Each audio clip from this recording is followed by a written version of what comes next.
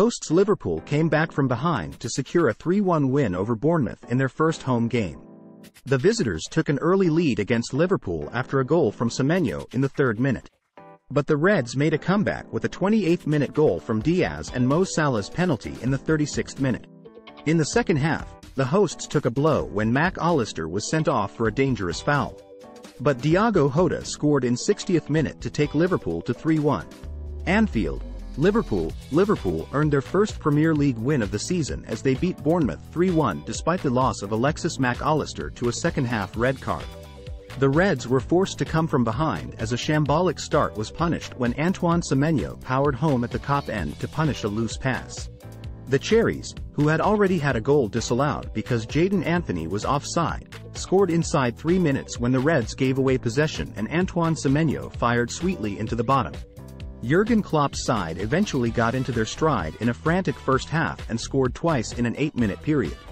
Luis Diaz got the equalizer when he collected Diago Jota's low cross, flicked the ball up, spun, and volleyed home. Summer signing Dominic Szoboszlai then went to ground after a challenge at the corner of the box by Joe Rothwell, and Mohamed Salah converted the rebound after his penalty was parried by Bournemouth goalkeeper Neto. Argentina World Cup winner Mac Allister, signed in a £35 million deal from Brighton, was shown a straight red card midway through the second half when he caught the foot of Ryan Christie. But the 10 men of Liverpool scored a third as Szoboszlai's low shot was pushed out by Neto and Jota netted from close range. The win means Liverpool now has 4 points from 2 matches this season after they began with a 1-1 draw at Chelsea, while Bournemouth have just 1 point from their opening 2 games. Both managers may be unhappy with refereeing decisions from Thomas Brommel, with Liverpool's penalty appearing a soft decision as Rothwell made minimal contact with Hungary captain Szoboszlai as he stretched out his leg. Klopp will be disappointed with the decision to send off Mac Allister for what seemed a genuine attempt to win the ball. While there did not look to be any malice in the challenge, the former Brighton midfielder's boot was high as he caught Christie. The Liverpool fans booed the decision while Klopp tried to provide some words of comfort for the Argentine as he walked off the pitch after an inauspicious end to his Anfield debut. The Reds kicked off their season with a 1-1 draw against Chelsea last weekend, while Bournemouth shared the points with West Ham.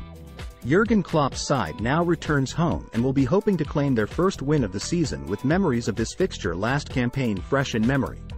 The hosts humiliated the Cherries, winning 9-0 in a historic victory that saw Scott Parker sacked 3 days later.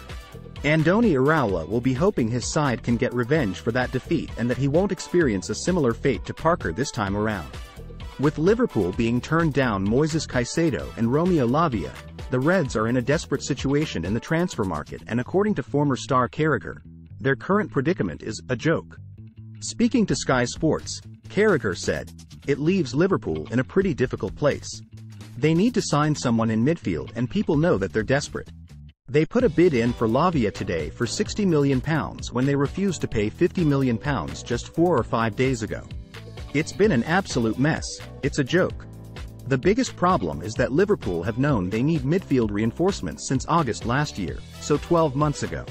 Liverpool will be looking to get their first Premier League win of the season when they host Bournemouth at Anfield on Saturday.